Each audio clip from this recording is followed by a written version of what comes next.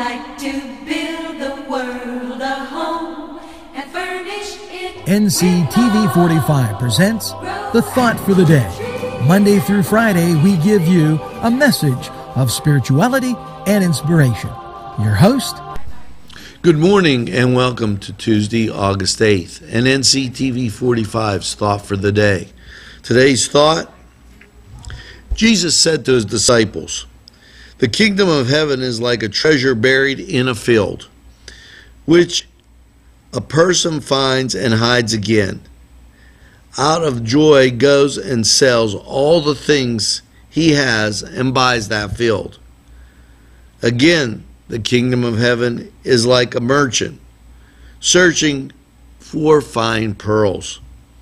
When he finds a pearl of great price, he goes and sells all that he has and buys it."